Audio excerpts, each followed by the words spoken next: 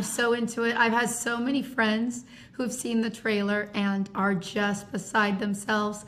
They're ready to see this high glamour, like, face-off. And the fact that we actually love each other in real life, I think, adds to that. Yeah. They want to see us, like, go at each other in the 1960s in these very dramatic moments. So it's a good fun. I would be next door to Celia Foote from The Help, because she'd just be a good time. So sweet. So sweet. Oh my gosh. She just make me laugh all the time. I want to say thank you.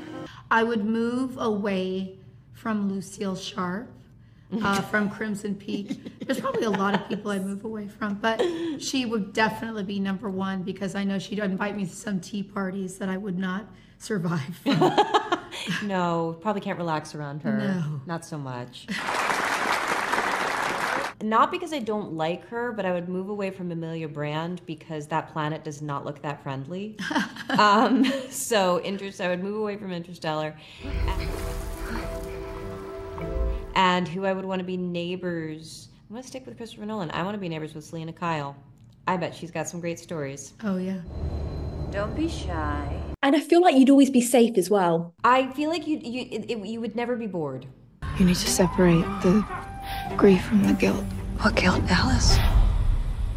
The tension between these characters really raised my blood pressure. And I know that you're both really good friends in real life. So I was wondering, how does a bond like yours help when playing these women who have such a turbulent relationship? It helps, and it makes it harder. It's like this double-edged sword.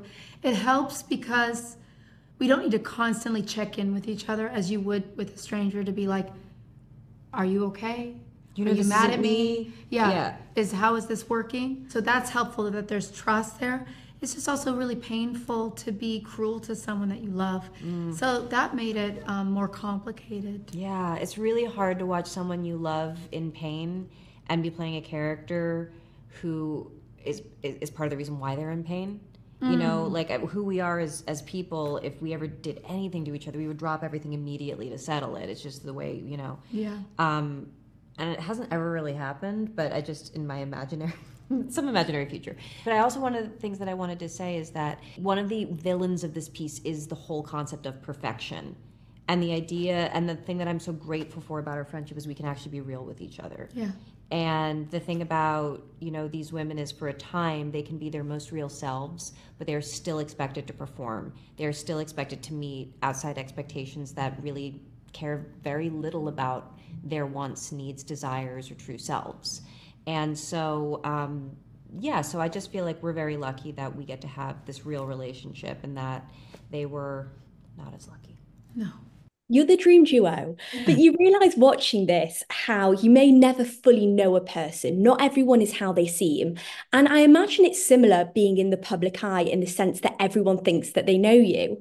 What do you think some of the biggest misconceptions about actors are? Well, maybe the biggest one is that we could all be the same thing, because I've worked with so many different actors. The way they work is different, the way they navigate the world is different, but then also that we are very much like our characters. That's something that I find a lot, and I think that's probably why I play such different characters so often, because I don't want anyone to be able to point to a character and go, oh, that's Jessica. I want it to be a little bit more mysterious, and I think it's a stereotype when you watch something and just assume the actor is the character that you see in front of you. I have not met a writer yet who could capture you. I'm just going to say that. Like, you're so many things. The other misconception is that actors love attention. Yes.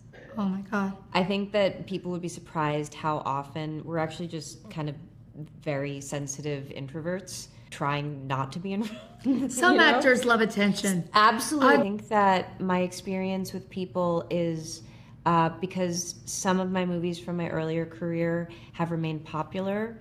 What I see is less whether or not people believe that I'm that character, but I get to see the depth of their relationship with that film.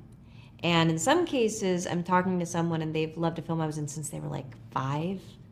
And it's incredibly meaningful and so sweet and touching.